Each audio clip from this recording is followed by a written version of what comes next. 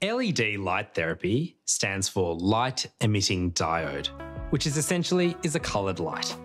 We have many different colours as part of the visible spectrum, and each of these colours represents a band of wavelengths that can penetrate through the skin. The classic LED colours that we rely on here in a dermatology practice or at home includes blue light, which has been shown scientifically to kill off a lot of the bacteria that may cause inflammation and drive acne. We also can use yellow light, which can actually reduce redness and in fact have some anti-aging benefits as well.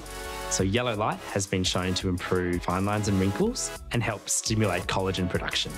And finally, infrared light, which is an invisible wavelength, can penetrate the skin to help wound healing as an anti-inflammatory wavelength and for pain. It's particularly useful after medical procedures to help reduce swelling and to speed up the healing process. اسمها LED light mask. We certainly don't have any evidence that home LED devices are going to be anywhere as powerful or as effective as an in-clinic LED device, and they can certainly cost a pretty penny. Yes, these masks look sci-fi and pretty cool for a lot of people, and certainly frightening off your family or neighbours perhaps.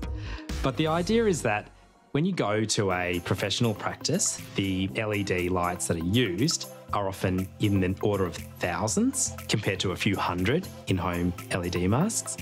And they're also powered by very powerful energy sources.